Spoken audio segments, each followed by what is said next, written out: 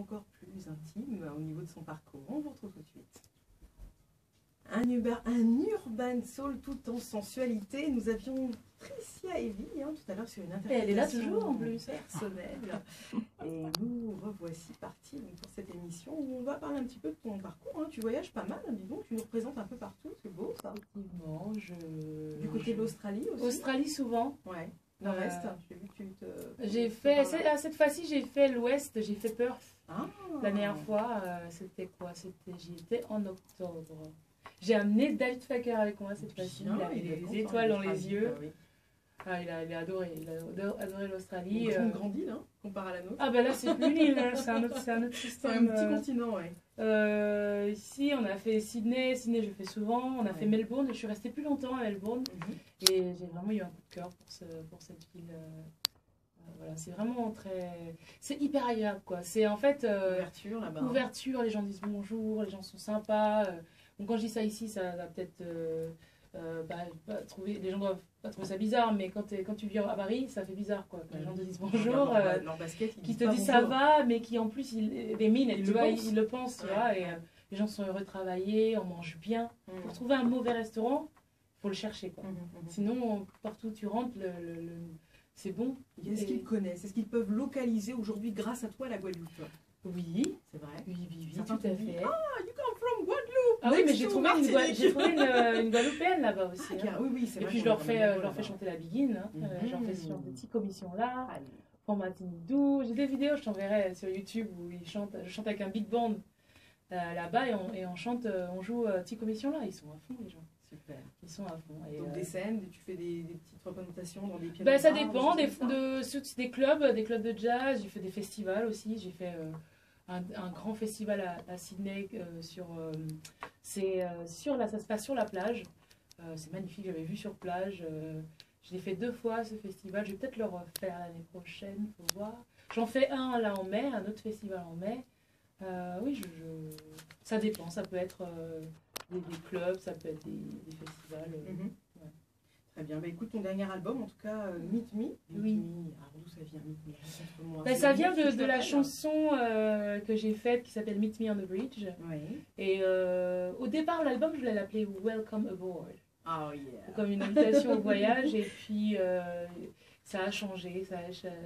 J'ai retiré quelques morceaux, j'ai réadapté les choses. Et voilà, je me suis dit, c'est un peu une invitation à venir me découvrir parce que les gens... entendre parler de moi, mais ça ne savent pas forcément qui je suis. Et avec cet album-là, on voit en tout cas ce que j'aime. On ne va pas forcément comprendre totalement qui je suis, parce que même moi, je le sais. Mais en tout cas, ils peuvent savoir ce qui me touche, la musique qui me touche. Donc ça va de la biguine à la bossa nova, la chanson française, j'ai des coups de cœur pour des morceaux en instrumentaux, où j'ai écrit mes propres paroles. Donc un peu plus très personnel. Oui, très personnel. D'autant plus que je l'ai réalisé à 90% toute seule parce que j'ai trouvé mes sponsors, j'ai choisi mes musiciens, j'ai choisi mes chansons, j'ai choisi le studio, enfin j'ai tout fait de bout en bout. J'avais un besoin aussi de réaliser les choses par moi-même. Et une satisfaction plus grande aujourd'hui encore? Oui, une fierté, une constatation que je peux faire. Parce que ça vient d'un passif avec des musiciens avec lesquels je travaillais avant où je me suis entendue dire que sans eux je n'étais rien. Voilà. Donc voilà, je me suis prouvé que oui, sans eux je suis quand même, voire mieux. Enfin bref. Non mais voilà, c'est un parcours de vie. Cet album-là est très... C'est beaucoup d'amour.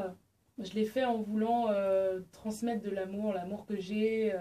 pour que les gens se sentent bien en l'écoutant. Et quelque chose d'enveloppant, de coucou. Oui, écoute, moi je te propose quelque chose. On écoute un petit extrait, parce qu'on l'a là en machine, de Meet Me on the Bridge, un titre, et tu ne vas pas y échapper. Après, tu commences à gratter la guitare, tu commences à te préparer. Allez, tout de suite, Meet Me on the Bridge. Evie Tricia Evie est là juste pour vous, dans les studios de Guadeloupe Première, il est 17h33. Vous écoutez Urban Soul.